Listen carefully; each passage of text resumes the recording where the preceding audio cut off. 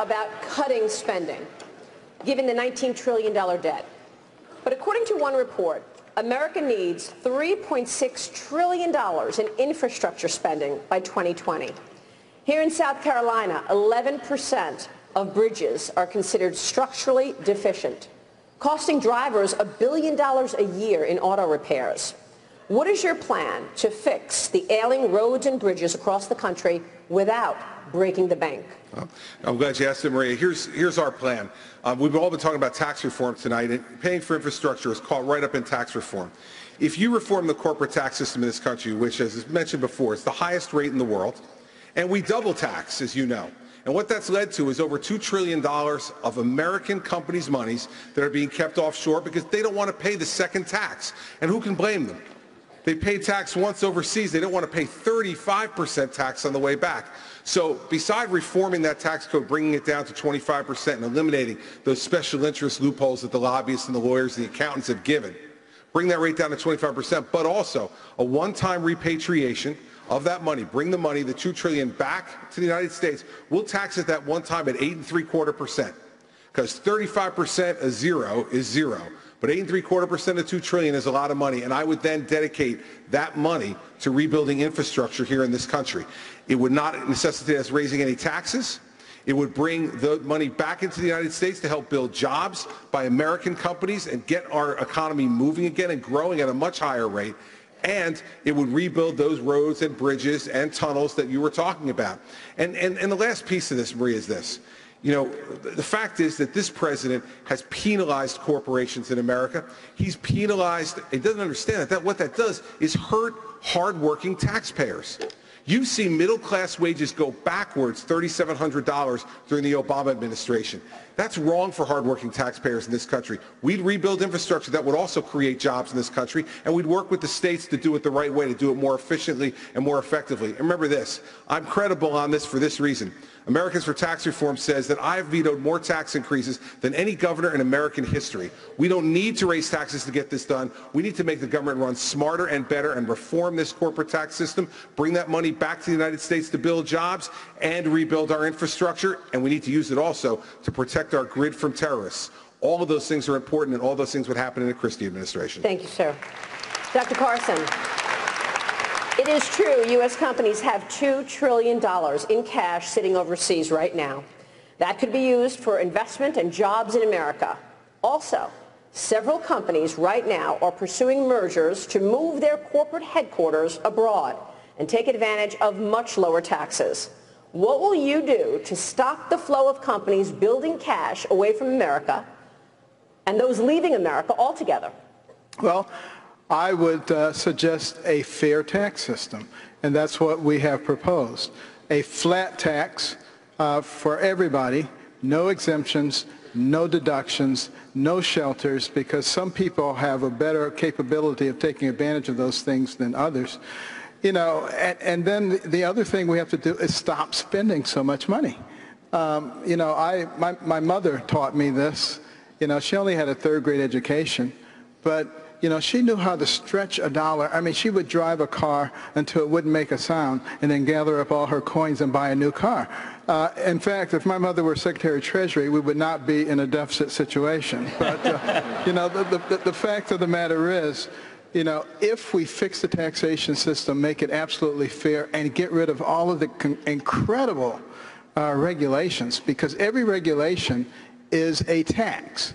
It's on goods and services, and it's the most regressive tax that there is. You know, when you go into the store and buy a box of laundry detergent and the price has gone up, you know, 50 cents because of regulations, a poor person notices that, a rich person does not. Middle class may notice it when they get to the cash register and everything is costing more money. And we are killing our people like this. And Bernie Sanders and Hillary Clinton will say it's those evil rich people. It's not the evil rich people, it's the evil government that is putting all these regulations on us so that we can't survive.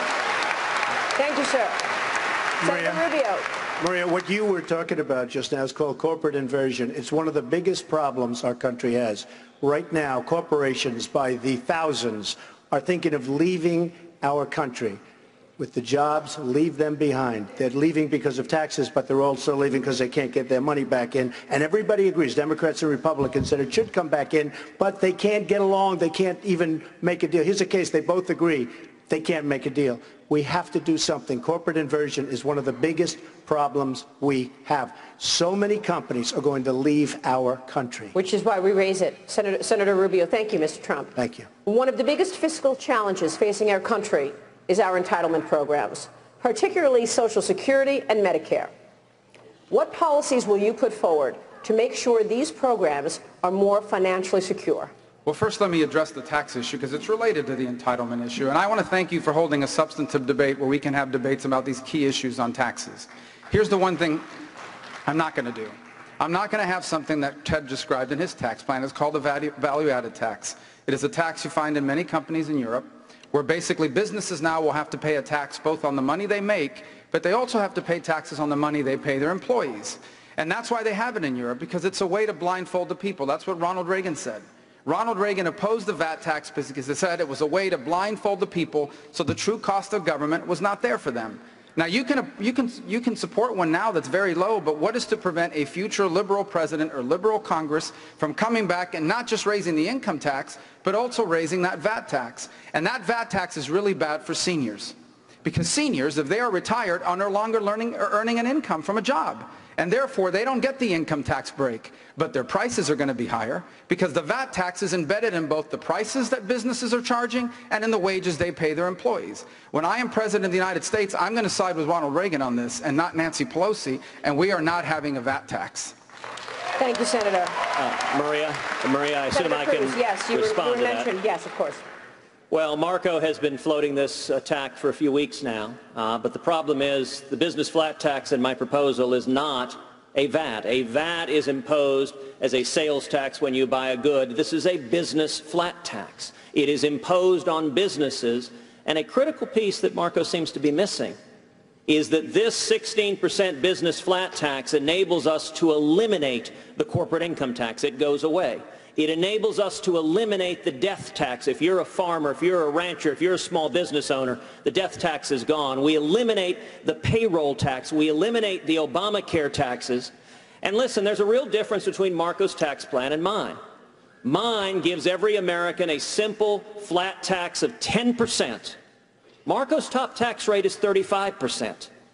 My tax plan enables you to fill out your taxes on a postcard so we can abolish the IRS. Marco leaves the IRS code in with all of the complexity. We need to break the Washington cartel, and the only way to do it is end all the subsidies and all the mandates and have a simple flat tax. And the final observation, he invoked Ronald Reagan.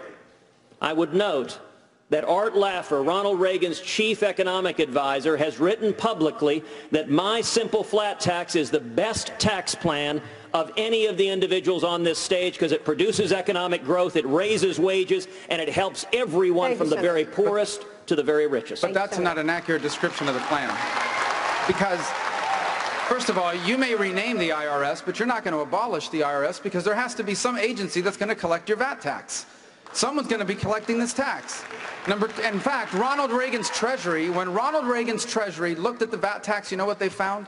That they were going to have to hire 20,000 new IRS agents to collect it.